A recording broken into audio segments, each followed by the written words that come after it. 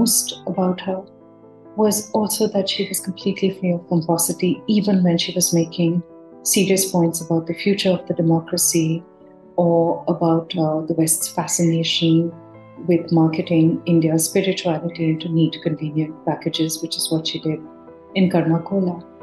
In our time, we've arrived at this register, this way of speaking that oscillates between outrage, anger, and anguish.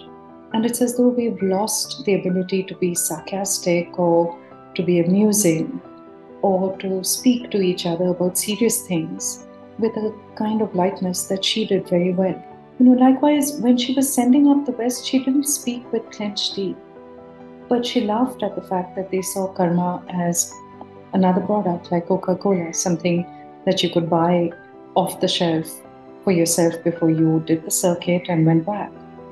I think she saw things clearly, and sometimes she wrote again from, anguish and anger.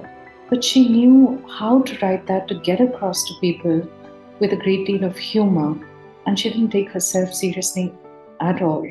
Gita Mehta was a wonderful, wonderful person, effervescent, engaging, full of ideas. And the most remarkable thing about her was she was a Renaissance person. She was interested in everything from art to architecture, to people, to ideas, to the past, present, and also thinking about the future. I mean, she was very political. She was very sociable. She was full of humor.